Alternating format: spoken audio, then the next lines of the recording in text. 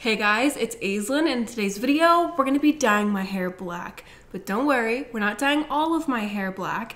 I was sitting and I was thinking, how can we spice up this Halloween hair? And I felt like black would be an amazing accent to it. So we're gonna dye some chunks of my hair black today. I was thinking, how cool would it look if I dyed the areas where the green and the purple meet black? So I'm gonna do like a black strip right here. And then on this side, we'll do a black strip right here. And then in the back of my hair where the two colors meet, we'll do a black strip there. I couldn't decide initially if I wanted to do that and do like black strips around my hair, or if I wanted to do like a section of like halo of black around and underneath. But I feel like because of the color placement right now, it would look better to do the streaks where the two colors meet versus adding in a third color and dyeing like the whole perimeter of my hair black. I just don't think it would look as good. We can always add more black later on, but I think adding the strips here and there, it's just gonna elevate the color even more. So I went ahead, I mixed up some black hair color. Let me show you guys what I used. So I used equal parts of the Manic Panic Love color. This is a new shade called Black Cat.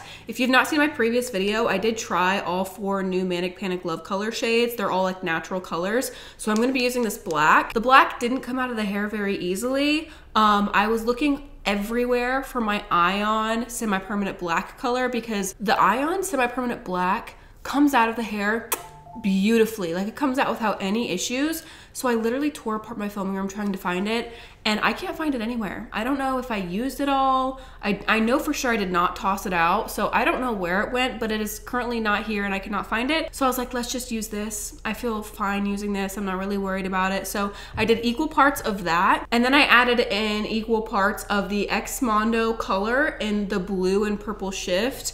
This is exactly what it's described as, like a bluish purple color. The reason I decided to do equal parts of each color is because I want the black to have a heavy purple undertone. Right now the color kind of leans blue, like has a bluish undertone. So I added a lot of the purple in there so that way as the black fades, it's gonna fade more on the purple end instead of fading blue. I just don't want my hair to be like green, blue, and then purple as it fades. I'm like, let me add a bunch of purple in there so that way as the color washes out of my hair, the strip will turn more of a purple and it'll blend in with what I already have. Normally when I am using semi-permanent black colors on my hair, I add a lot of purple in there because I would rather the black fade out purple and then me deal with the purple and trying to remove that later on than fade blue and be stuck with blue hair and not be able to get it out. So I normally add some purple in there. You can also add a bunch of orange into the black to cancel out the blue, so that way as it fades more neutral and doesn't fade super blue.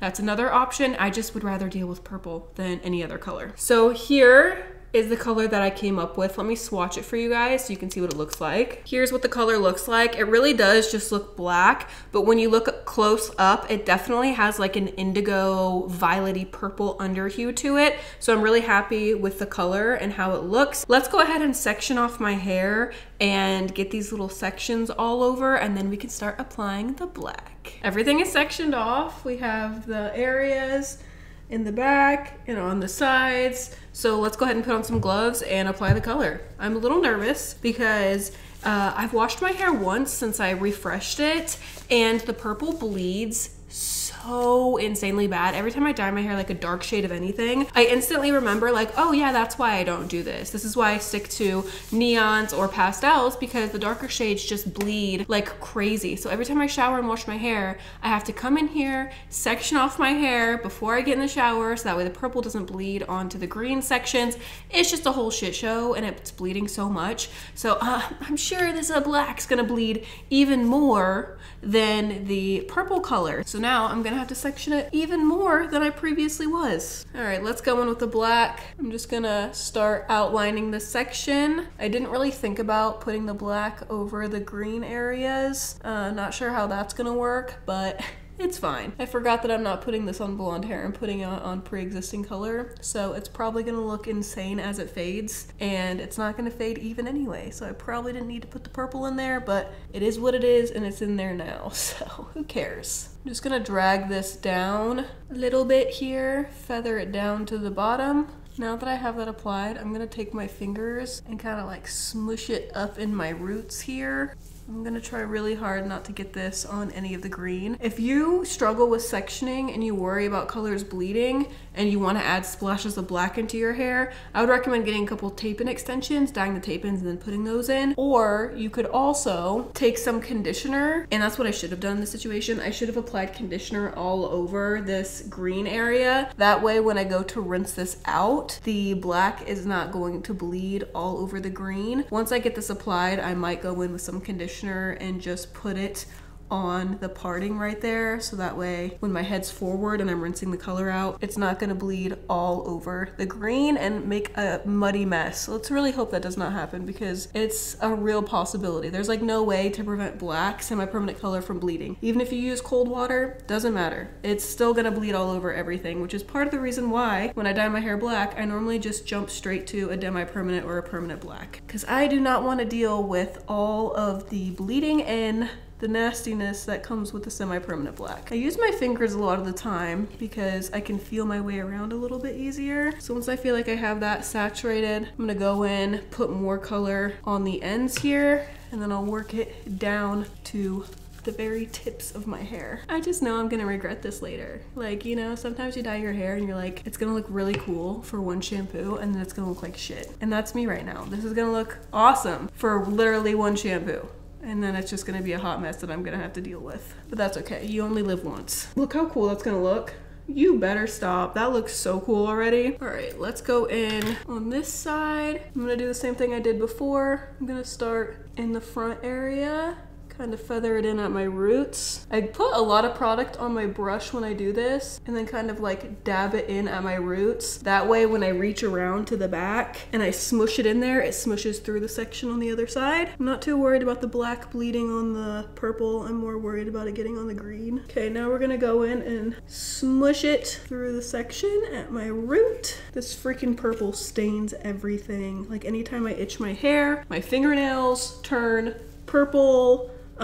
And I'm honestly not sure how long this color is gonna last because of how bad the bleeding is. I might just give up and do some vitamin C treatments to fade it so that way it's not bleeding everywhere, because every time I like itch my scalp or anything, my fingers are purple, and every time I wash my hair I have to section it, and it's pretty annoying. But it looks cool, so it's fun for a while, but dang, gets old pretty freaking fast. I'm gonna go ahead and spin around, and I'm gonna do the back, which is gonna be the most challenging. So let's spin around and do that, and I will voice over this portion. Wish me luck, because this is definitely gonna be the hardest out of all the sections we're doing. It has been a couple weeks since I filmed this, and I have to say, even though I added all of that purple into the black, it is still fading blue. So my hair currently is green, blue, and purple, which honestly isn't that bad because green and blue and purple all blend in and ombre into each other. They're not like opposite on the color wheel, so it kind of is like a nice blend from one color into the other.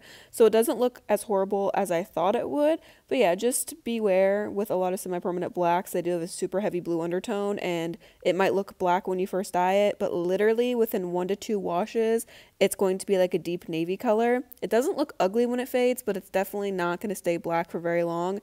That's why I normally just gravitate towards semi-permanent or permanent black colors, because they last and they don't bleed, and you don't have to worry about them fading out blue or bleeding all over the place. Okay, the color is applied. That was terrifying. I hope I didn't mess up the green over here because I felt myself touch it a couple times. So that was really scary. Let's hope that I can rinse this out successfully and I don't ruin my Halloween hair. I'm gonna go ahead and take some conditioner and I'm gonna apply it on the green section. So while this is processing for 20 minutes, I'm just gonna take that conditioner and like put it over the green. So that way, hopefully when I rinse this out, it doesn't bleed and ruin my green hair. So I will be right back after I rinse this out with cold water, and we're gonna see if I pulled this off or if it actually was a disaster and a horrible idea. So please wish me some luck. I'm gonna need it. You guys are not ready for how cool my hair is. Let me show you. I'm sorry. The black pieces in there. It really just took this hair color to a new level. It looks so cool. I should have added black in there from the very beginning. Let me spin around and like give you the 360 of what this bad boy looks like. Here's this side. Here is the back. We have that big stripe in the back of my hair. Look how cool. Then here is this side. Look how cool. Are you kidding me? This is like seriously some of the coolest hair I've done. It's just adding those little details in there that really like sets your hair apart. I don't know, the green and purple was like really cool, but this is like elevated a level. And normally I wear my hair back, but like half up, check that out, like half up, half down.